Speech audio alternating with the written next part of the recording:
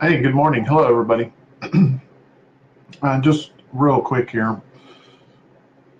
Earlier this week, I posted a link to an article that was from CNN, but it came originally from The Lancet, which is a medical journal. And the summary, basically, the message or high point of the article was that from the mid 1970s till now, there has been a tenfold increase in the amount of obese children and teenagers. Now, this is a huge problem.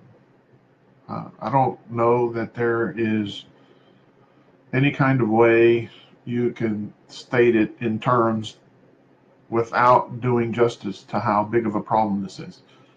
So it's a big problem for many reasons. One is our approach to prevention is pretty poor. We don't do a good job of tailoring. When I say we as a society. We don't do a good job of tailoring a message for people that need help. All we do is basically tell them to eat less food and do more exercise. And that's really a crap recommendation, particularly for people that are on this obesity list or have diabetes or high blood pressure or any of these other things. It doesn't really tell them how to do anything other than count their calories. And so what the ultimate end result is that people focus on how much they eat versus what they eat. And we put quantity at a higher value than we do quality. And it doesn't really matter what people tell you. 1,000 calories from Twinkies and a soda are not the same as 1,000 calories from chicken breast and broccoli. Now, if you put them in a bomb calorimeter and measure how much heat they produce so that you can exactly tell how many calories they have, sure, those numbers are the same. But once we start eating those foods, they act differently. So this idea, this focus on calories allows us to, not worry so much about the quality of the food we eat and worry more about the quantity of the food we eat. Well, if we're eating a very low quality diet to begin with, it doesn't matter. We're still going to be unhealthy, we're still going to be sick, and nothing's going to change. The other problem with this statistic is in America, when people are diagnosed with a chronic condition, whether it be diabetes, high blood pressure, high cholesterol, or whatever the case may be, but I'm focusing on those three for here, for this, our healthcare system does a terrible job of treating them. It does a wonderful job of managing the condition, but it doesn't treat anything. So we have a problem. People become diabetic or hypertensive or be diagnosed with high cholesterol. They start taking medicine, and because they're not getting any kind of information to fix the problem, they stay that way for the rest of their life. And so when their meds run out, they have to renew. And they have to renew, and then they have to do it again and again and again, and they have to do it until the end, because their condition doesn't get better. And so that's what I mean when I say we're only managing the condition. And by managing the condition, what we're doing is taking medicine to make sure a number, whether it's cholesterol, comes down, or blood pressure or blood sugar. We take medicine to control how high or low, or we just get those numbers within ranges. And so that's what I mean by managing the condition.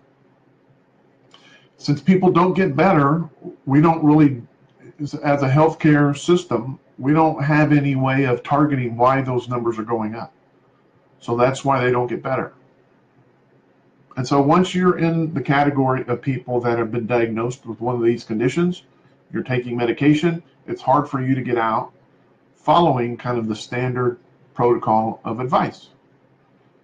So what's the problem here? Well, this population of people that are diagnosed and taking medications, it never gets smaller. And then you have this group of kids that are, some of them are under 10 and some of them are teenagers, but they're already obese, and this is the precursor to all of this stuff. And so in 10 to 15 years, they're going to start being diagnosed with high blood pressure, type 2 diabetes, and some of these other things, high cholesterol. And they're going to be put on medications when they're in their mid to late 20s. And now we make this population of people over here that are diagnosed even bigger, and we increase the age range. So we've got younger people in here now. And they never, that population of people never gets smaller. So the ultimate problem here is that if you think our healthcare system is jacked up now, and believe me, it is, if you did not know, type 2 diabetes is the most expensive condition to have and treat, because we can have it for a long period of time.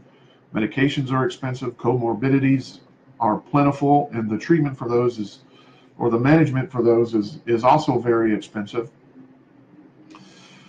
So what does that mean?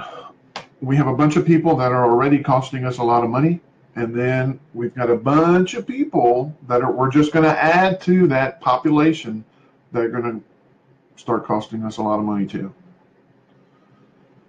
So that's where the real problem is. In 10, 15, 20 years, this is going to be a major issue for our healthcare system unless we do something significant about it. And I have some ideas on that, and I've already been, over 7 minutes, so I'm going to go ahead and cut this off. Maybe I'll come back tomorrow with another live video on my thoughts on how to fix this problem.